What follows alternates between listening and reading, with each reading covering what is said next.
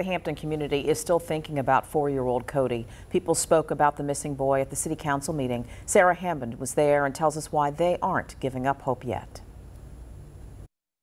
During the last Hampton City Council meeting, tensions were high over the disappearance of Codi Bigsby. This is what you call a distraction. Don't touch me, playboy. But Wednesday night, those activists apologized for their behavior. However, they still aired their concerns and frustrations over the search to the mayor and council. You might think that we're just talking heads. We've covered hundreds of miles walking, talking with residents, passing out flyers.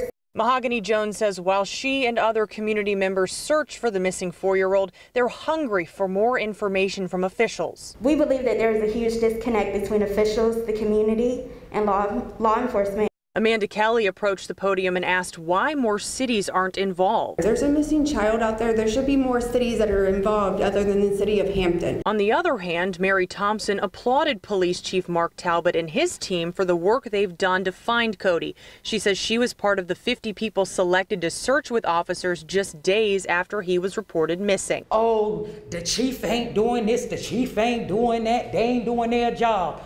Oh, so well, hell be it. I think they're doing a good job. I watched that chief get tears in his eyes. Thompson told the crowd this case hits close to home for her because she lost 2 children of her own around Thanksgiving. And she says she is extremely passionate about Codi's case. This child means a lot to me, like it's my child. Based on this meeting and continuous social media posts, it's clear Codi is still in the hearts and minds of people here in Hampton Roads, even as we approach a month of searching. In Hampton, Sarah Hammond, 13 News Now.